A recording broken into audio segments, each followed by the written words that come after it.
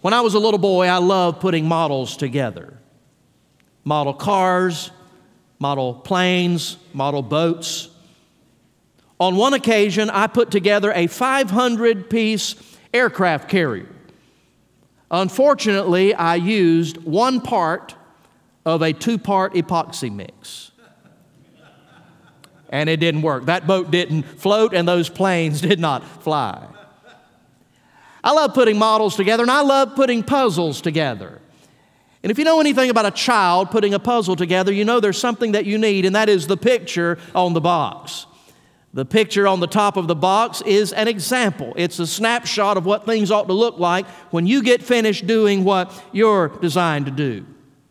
And in a very similar way, the New Testament writers sometimes seem to pull over and give us brief snapshots, some still photos of what the ministry of Christ looked like. And I find one such snapshot right here in these 3 verses. So as we resume our study of Matthew's Gospel, chapter 4 places us still very early in the ministry of Jesus. In our last lesson, now about a month ago, Jesus had just called the first 4 of His 12 disciples. So we are still very early in the ministry of Christ, and yet in this little picture, just under 100 words in my Bible, we see a beautiful picture of the ministry of Jesus. And I submit this morning it is not only a model for this church collectively, it's a good role model for your life individually. In the home, in the workplace, in the classroom, on the ball field, wherever it is that life takes you, we should model our life's ministry after the ministry of the Lord Jesus. And I want to look at these 3 verses this morning and examine 3 aspects of Christ's ministry. First of all, let's listen to His preaching. Now, Jesus Christ was a lot of things when He walked on the earth. He was an example, a miracle worker, a sacrifice, a sin bearer, but at the top of the list, He was a teacher. And beyond that, He was a preacher. And today, we need to incline our ear to the text and listen to the preaching of Jesus. Now, there are a lot of people who think they know what good preaching is. One person said, I can tell you what good preaching is like. It's got a captivating introduction, a compelling conclusion, and those 2 things are about 15 minutes apart from one another. Well, I'm going to do a little more than that, but I want us to listen to Jesus preaching and examine 3 things about it. I want us to consider where He preached, what He preached, and even how He preached.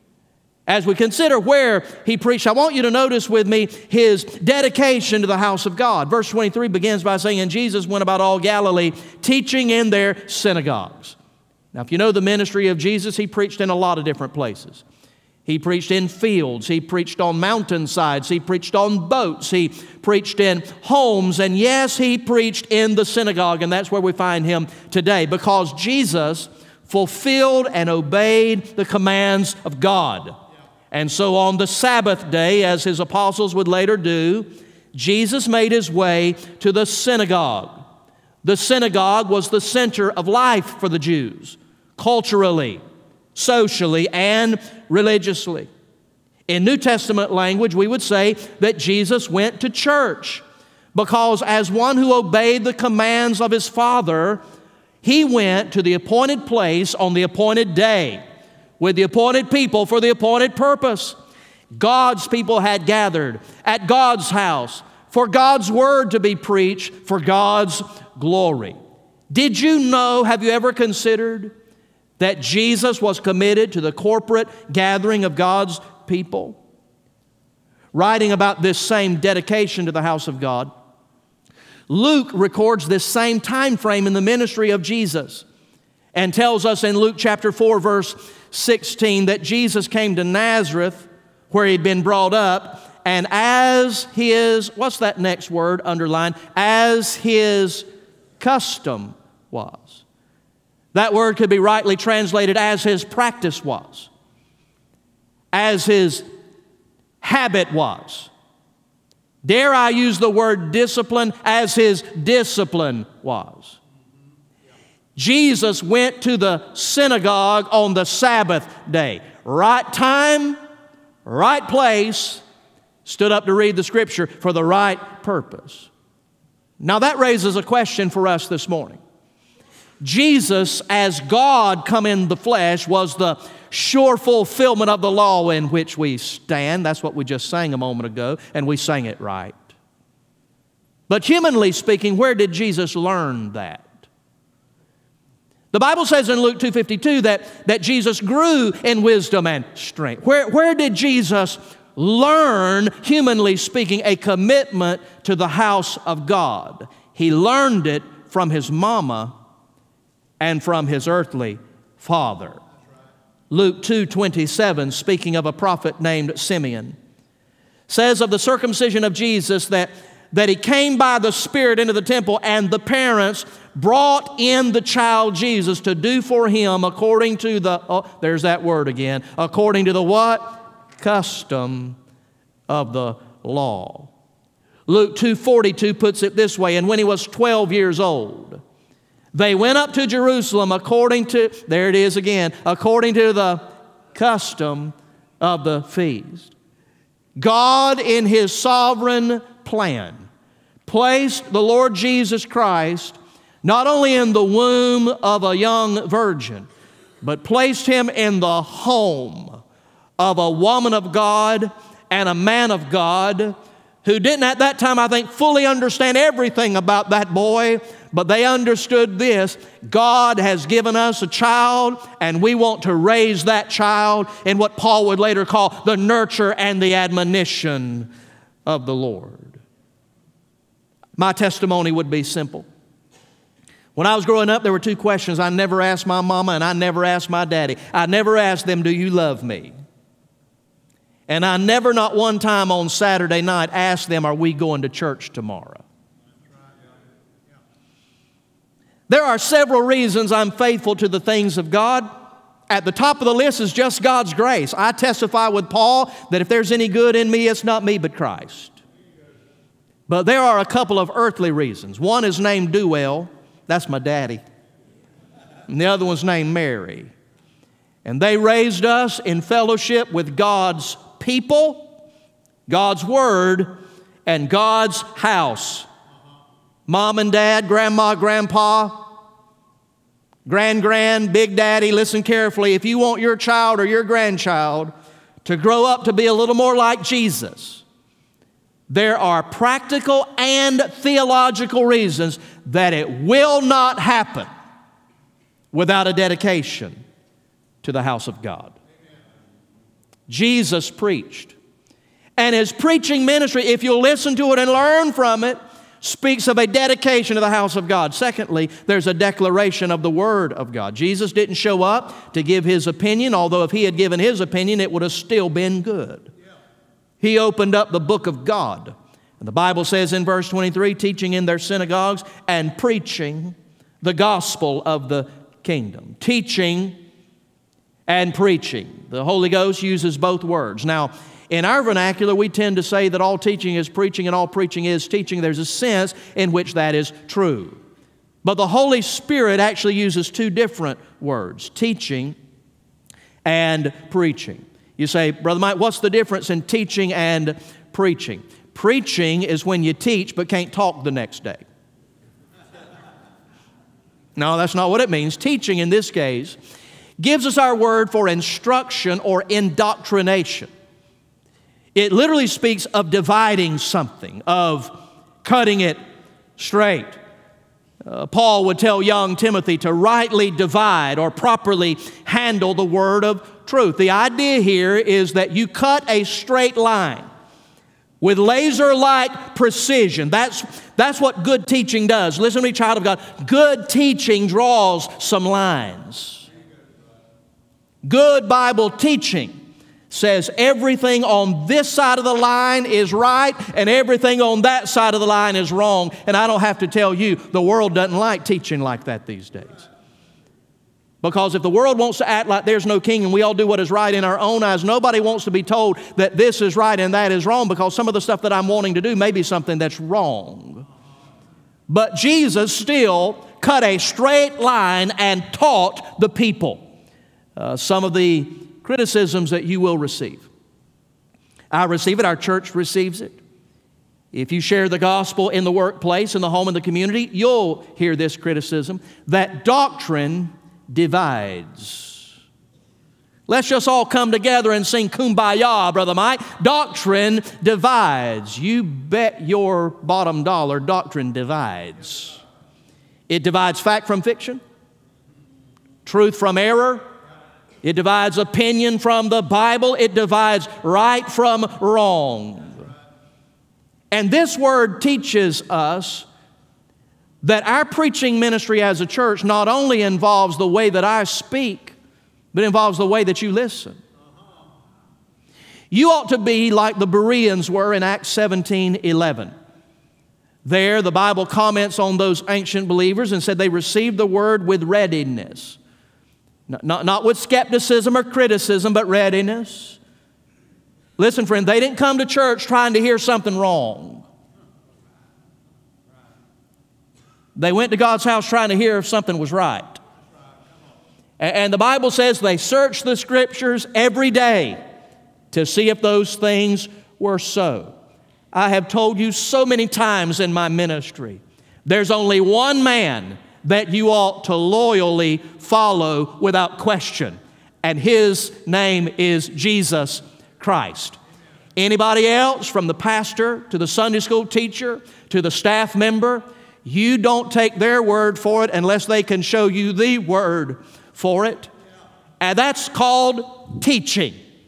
And it involves proclamation of God's word, and it involves you listening with spiritually receptive ears and spiritually receptive hearts. But the Bible not only says that Jesus did some teaching, it says He did some preaching. And that is an entirely different word. It's the Greek word karuso. In our day, we'd say He just reared back and preached. In South Georgia, we say He shucked the corn. He shelled the peas. He dusted off a spot and just preached. When Jesus preached, the people of His day said, never a man spake like that man. We'd say it like this, I ain't ever heard preaching like that before. Jesus was a great preacher. And while the word for teaching implies teaching and listening and teaching and dissecting and back and forth and back and forth, the word here for preaching, karuso, just connotes one action. It's just a flat-out declaration of truth. You teachers know what it's like. Sunday school teacher, school teacher, mamas teaching homeschoolers around the table. You know that you share the truth when you're teaching, and you look for the facial expression. You want to see is somebody not getting it. And if you see that look, you back up and you dig a little deeper. You know there's more teaching to do there. But in preaching, this word is not concerned about whether you get it or not. It's not concerned, listen out, with whether you agree with it or not. It ain't the least bit concerned with whether you like it or not. It's just a declaration of truth. Leon Morris comments on this Greek word and says, this preaching is not the systematic instruction indicated by teaching, but rather it's a forthright proclamation, a setting forth of certain facts, whether people want to take notice of them or not. No, I do not think that our Lord had a, I don't care if you believe it or receive it kind of attitude, and today's preachers and teachers shouldn't either. But I do think this word preaching speaks of the fact that whether you agree with it or not, whether you like it or not, whether you want more of it or not, is not going to change what I preach, because I'm not preaching ultimately for your approval. Jesus did some teaching. He did some preaching. And if you're going to model your life's ministry after the ministry of the Lord, you got to come to a place you're dedicated to the house of God, and you embrace and you are willing to share the Word of God, even in a culture that will largely and overwhelmingly reject it. There's a third thing we notice about His preaching, and that is His demonstration of the power of God. Verse 23 concludes, and healing all manner of sickness and all manner of disease among the people. In a day before the completed canon of Scripture, Jesus did what his apostles would later do. He validated the message of his preaching with signs and wonders. John MacArthur, preaching on this text, labels his message the King's divine credentials, because to a Jewish audience, the performance of these signs and wonders was a messianic calling card. When someone came performing these miracles, it was the Messiah. Most notably in Isaiah 35, verses 5 and 6. The old prophet said, "Then, when the Messiah comes, then the eyes of the blind shall be opened." Now let me interrupt for just a moment to tell you, if you study the pages of your Old Testament, you'll see all kinds of miracles performed. I mean, rivers stalled and oceans parted, axe heads floated, donkeys spoke, gigantic walls fell over with a shout, lepers were cleansed by dipping in the dirty Jordan River. But you find in all the miracle after miracle after miracle, including the raising of the dead, not one single blind eye was ever opened in the Old Testament. Nobody opened blinded eyes until the Messiah came along. The opening of the eyes of the blind was a messianic credential. And when Jesus came, He opened the eyes of the blind. And He said, when that happens, Isaiah said, the ears of the deaf will be unstopped, the lame are going to leap, and the tongue of the dumb are going to sing. The performance of these signs and wonders should have told that crowd, you've got the Messiah on your hands. Let me show it to you in the ministry of John the Baptist. You've got your Bible open to Matthew. Turn over to chapter 11.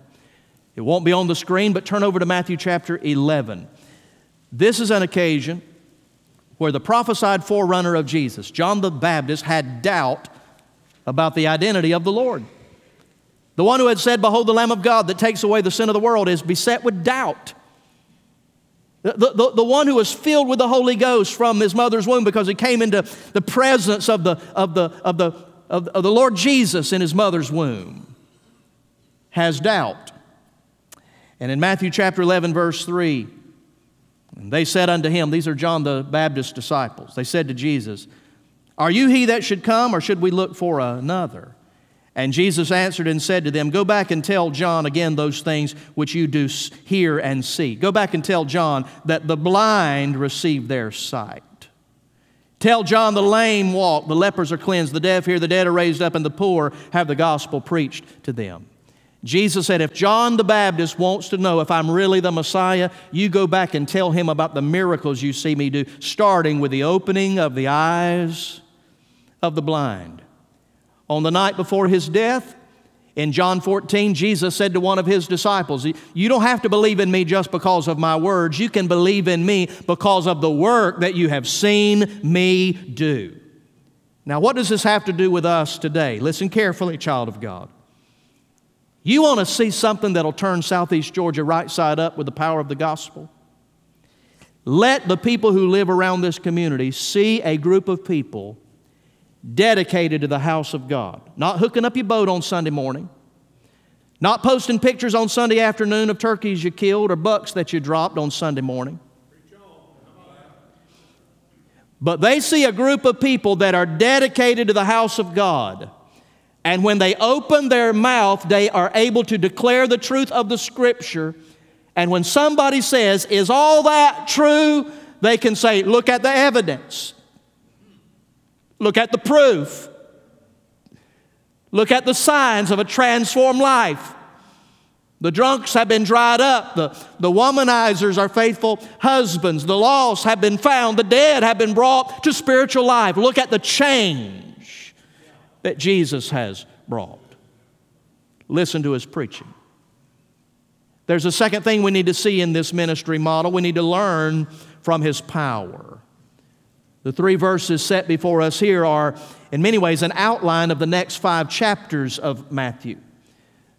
Here we find there's teaching, preaching, and healing.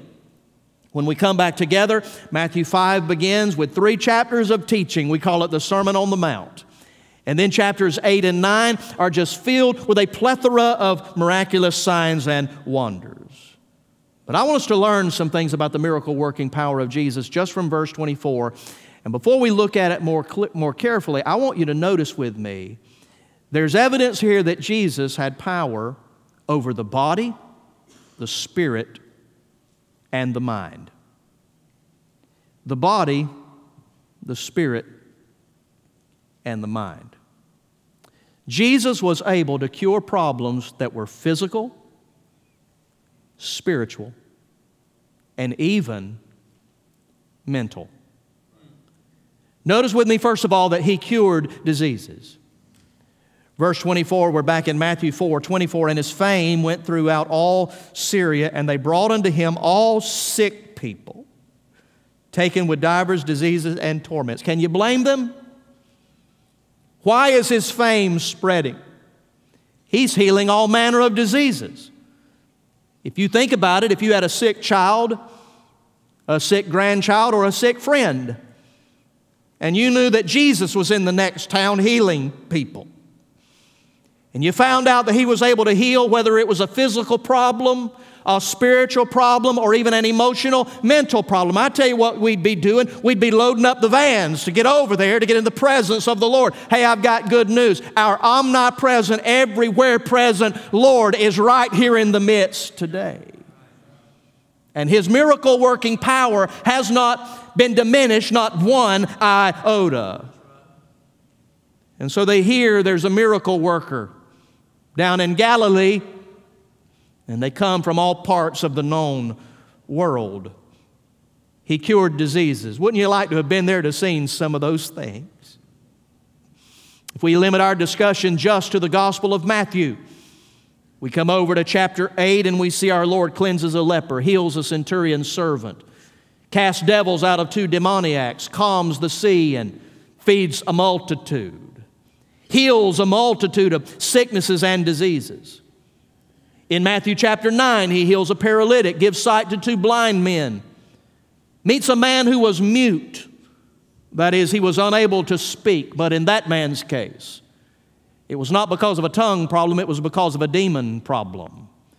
A demon had taken captivity of his tongue. Jesus rebuked the demon, and the mute man began to speak. And then the crowd said, we've never seen any power like this in all of Israel. While the religious leaders said, if He's got power over a demon, He must be the Lord of the demons. Jesus must be of the devil. And by the way, preaching about Jesus and the preaching of Jesus still divides crowds today.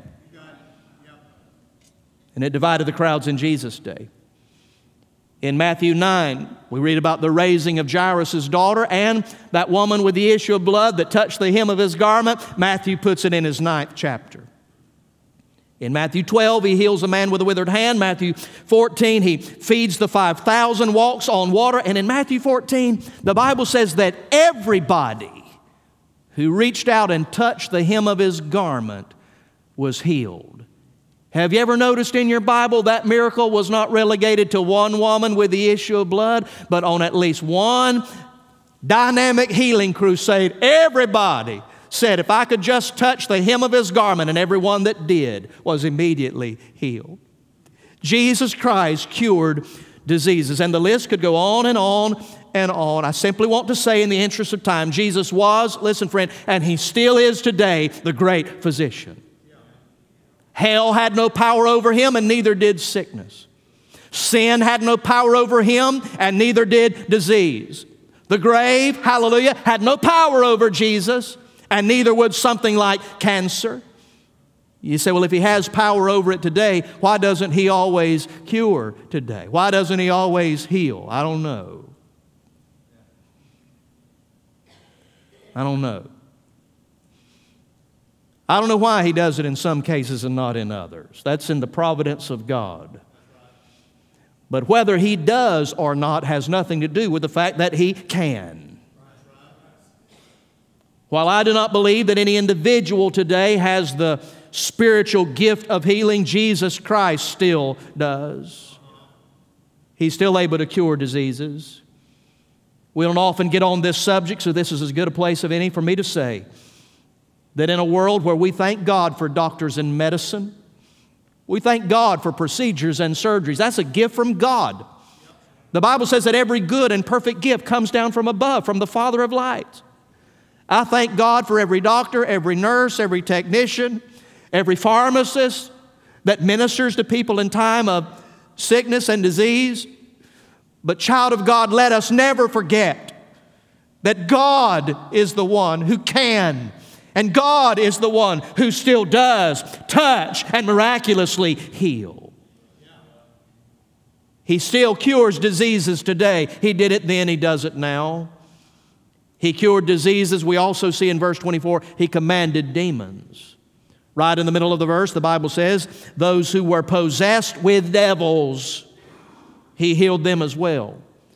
Now, we live in a world that doesn't even want to talk about the existence of the devil.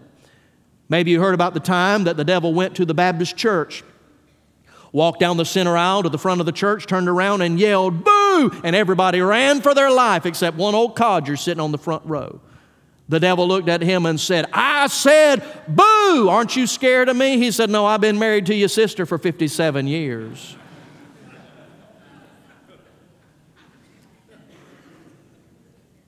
But the Bible still teaches the reality of demonic spirits. The Bible says in the book of Ephesians that we wrestle not against flesh and blood, but against principalities and powers, spiritual forces of wickedness in heavenly places. Our struggle is not a physical one, but a spiritual one. And there's something interesting you're going to see as we walk through the Gospel of Matthew. Matthew, more perhaps than the other gospel writers, tell us about occasions where Jesus healed a person of their physical sickness by rebuking the demon that was behind the sickness. Now, I need to be very clear here. Sometimes, would you say sometimes? Not all the time, but sometimes the physical problems that Jesus healed were not of themselves physical problems. The physical was a manifestation of a problem in the spiritual.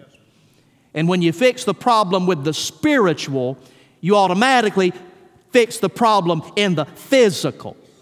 Some of you have high blood pressure and it's not a blood problem. It's a spiritual problem. You need to cast all your cares on Him because He cares for you.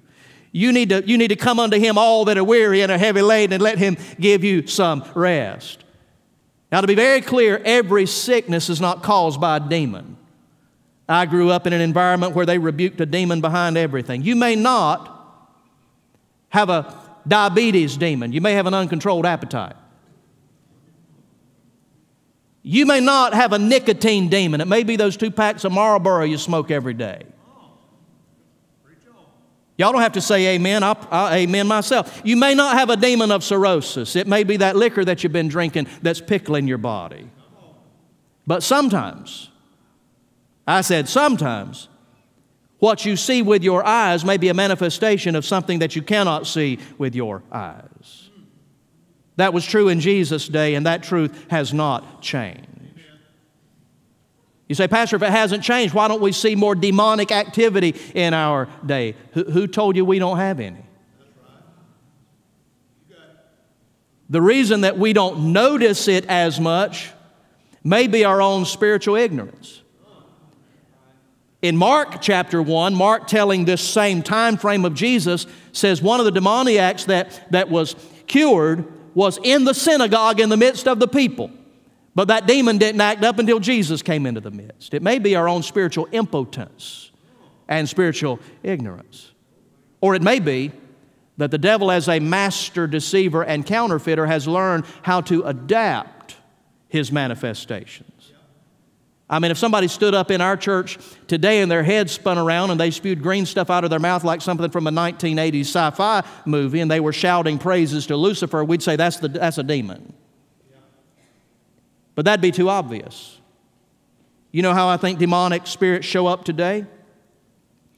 They publish books and religious literature. They join the church and become good churchmen.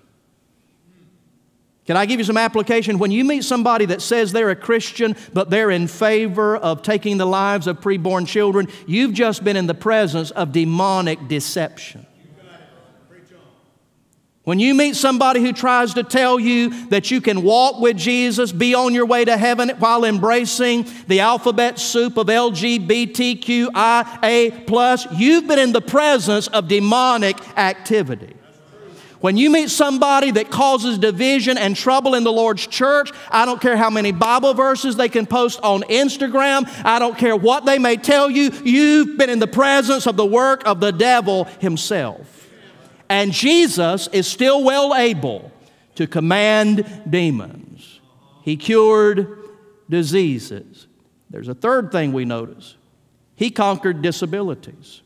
I need to pay very close attention to what's happening at the end of verse 24. For the Bible says, and those who were lunatic and who had the palsy. Now that word lunatic in the King James, your Bible may render it as epilepsy. That word lunatic is not talking about teenagers. Although if you've ever tried to raise a few, you may dispute what I just said. The word might often apply. But I want you to think about that word lunatic. Sometimes it would manifest as seizures, and it's why some scholars think that it's in reference to things like epilepsy, but I don't think that's the best rendering. Lunatic means you've got a tick in the sense of some uncontrollable physical expression. You've got a tick that was created and caused by the luna, the moon. In this day, many of them thought that mental problems were caused by the influence and power of the moon. And so when someone had mental or severe emotional problems, they said they had a tick from the luna. They were lunatics. This Greek word, you look it up yourself, it literally means to be struck by the moon. Now, in this case, moonstruck doesn't mean that you've met the love of your life and you're head over heels. J.B. Phillips, in his translation of the Bible, renders this word as insane. Jesus met those who had mental problems. Jesus met those who had psychological, emotional problems. And He healed all of them. Now, I wrote this in my notes because if you misquote me, I want you to know I know what I'm saying today. I'm not telling anybody to stop taking their medicine, stop going to the doctor, stop seeing your Christian counselor. I am telling you, however, there is no condition at all that Jesus cannot touch. I'm telling you, we ought to pray for those who are oppressed and depressed and suppressed, that Jesus would touch and Jesus would heal.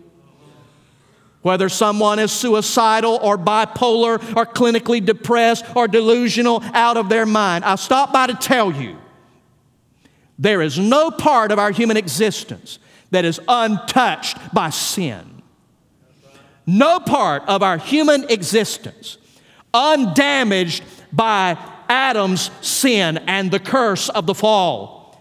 And there is no part of our human existence that is beyond the powerful reach of God's Son, the Lord Jesus Christ. Let me say it again, lest I be misquoted.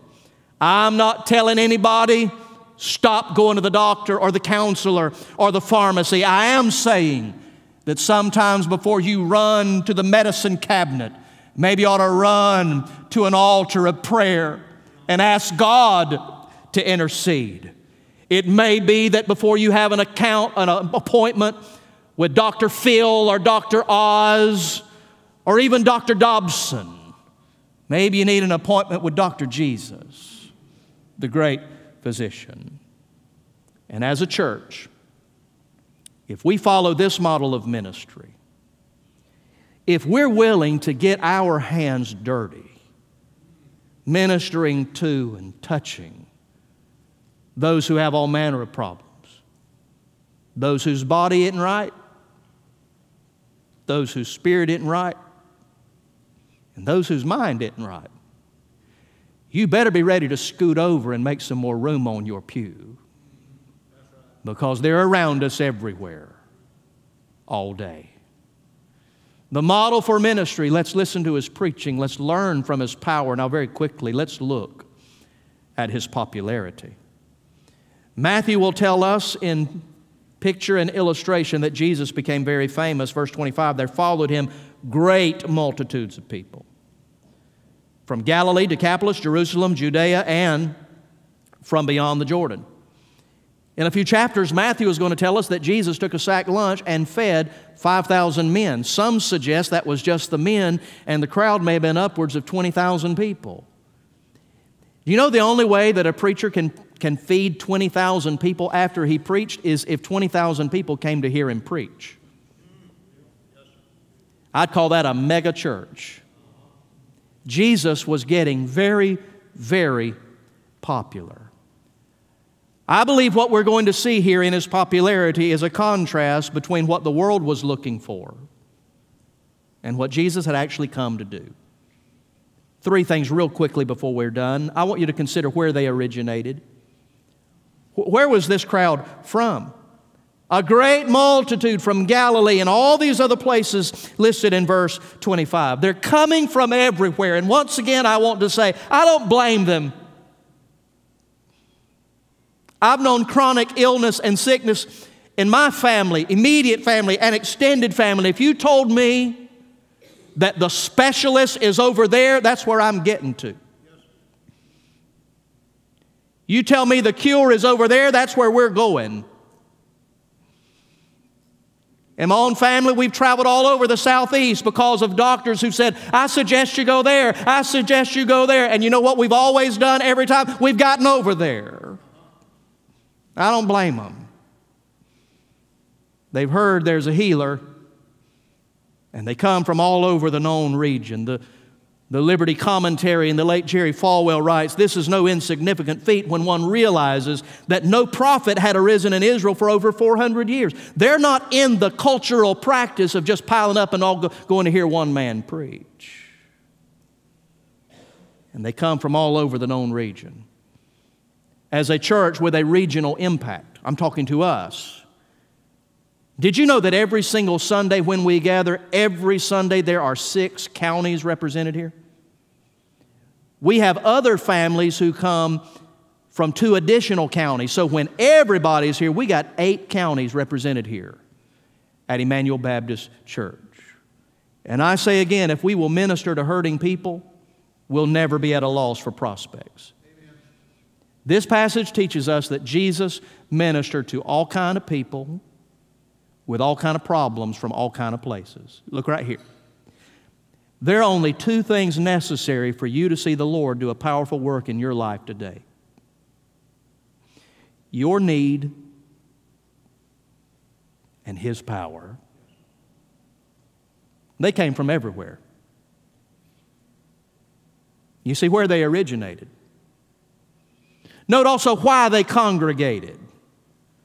We've already preached and taught all around this. They're gathering because Jesus is performing signs and wonders. And again, while I cannot at all blame them, I also cannot totally praise them. For the full counsel of God, the whole record, will indicate they were coming just for the temporal and not for the eternal. They were only interested in what Jesus could do for them for the nasty now and now. They were not interested in what He would do for them for the by and by. And that raises a question for us today. Why are you here? Why do you follow the Lord Jesus? Why did you come to have an encounter with Christ? Is it because you recognize you've got a spiritual need? Or are you here primarily for the physical need? And one of the best ways to find out is to ask yourself and watch your own life. What happens in your soul when Jesus does not do for you in the now what you ask Him to do for you in the now? You see, to be a real follower of Jesus, you say, Lord, I am asking you to heal my wife. But even if you don't, I'm staying with you. Lord, I'm asking you to pay this bill, meet that need, do this mighty work. But even if you don't, that's not why I've come to you. I'm come to you because I'm a sinner in need of a Savior, and you're the only one who can really do what I need doing down in my soul. This is illustrated in the ministry of Jesus in John chapter 6 at the feeding of the 5,000. The Bible says that after that, the crowd came to Jesus again. They said, do that bread thing again. And Jesus said, you want the bread that God has sent down from heaven? I'm the bread that God has sent down from heaven. It's me. He said, you want to have eternal life, you got to eat my flesh and drink my blood. And even though that's a confusing statement, what he is saying is if you really want the bread that God has provided, it's not bread for the temporal need of the stomach, it's bread for the eternal need of the soul. And in John chapter 6, the crowd that had followed him and shouted his praise turned around and deserted him. Jesus turned to his own disciples and said, they're all leaving. Are you going to leave too? And it was there that Simon Peter said, where else are we going to go? You are the one that have the words of eternal life. What we really need, Jesus, can come from you and you alone. That's why they congregated, and connected to that is what they illustrated. As we will see in the chapters to come, they will follow the Lord to a mountainside. They will listen to Him preach. They will hang around for some more signs and wonders, but they will prove themselves to be as fickle as a schoolgirl's crush, and it won't be long before they've left Him. It is a closing reminder to us in this message to never base a ministry on size and statistics. Some of y'all didn't hear what I just said. Never base a ministry on size and statistics. If we have 2,000 people here next Sunday, do you know what you know? All you know is that there were 2,000 people here. A dog and pony show can draw a crowd. If we mark 100 baptisms this church here, do you know what you know for a fact? All you know for a fact is that 100 people went through the baptistry. There's only one standard by which you judge the faithfulness of a ministry: obedience to Jesus. Faithfulness to His Word. Did you do what Jesus told you to do? There was a song that came out years ago called People All Over the World. And it was one of the first Christian videos. I was raised in the MTV generation. And some Christian artists in that time started making videos, song videos. And in this particular video, a dad was sitting at his desk at home. He was doing some work, and his little boy came to him, 5-, 6-year-old boy, came to him and, Dad, can we go play? And the dad said, I've got to finish this work. And the little boy kept coming back and bothering him. And the dad said, I tell you what. And the dad reached over to a Bible coloring book, ripped a page out of that coloring book, and it was a picture of a globe. It was a picture of the nations of the world. And the daddy ripped that paper up into tiny little pieces, handed it to the boy with some Scotch tape, and said, son, Daddy's got to finish his work. If you'll go put this picture of the world back together, tape it all together, by the time you get done with that, I'll be finished and we'll go play. Well, the little boy was gone, and in just a moment, he came back and he was finished. The daddy was surprised that such a little boy was able to put a picture of the world together so quickly. He said, how did you do that so fast? He said, well, before you tore it up, I saw there was a picture of Jesus on the other side of that page. And I was able to put the picture of Jesus together, and when I put Jesus together, the world fell into place. I don't know what's happening in your world. I don't know what's happening under your ministry. But I can tell you this. If you'll follow the model for ministry and put Jesus in place, everything else will fall into its place.